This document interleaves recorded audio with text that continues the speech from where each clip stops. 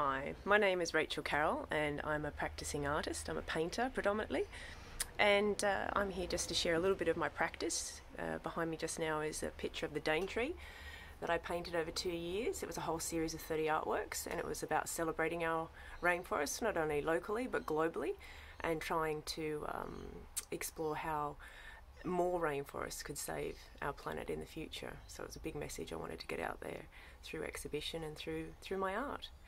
Craftsmanship is very important to me. As an artist, I like to continually challenge myself and evolve, either be with new locations, new subjects, and even with new techniques and new bodies of work. Right now I'm working on a series that involves using encaustic, and that is an old wax technique from 800 BC.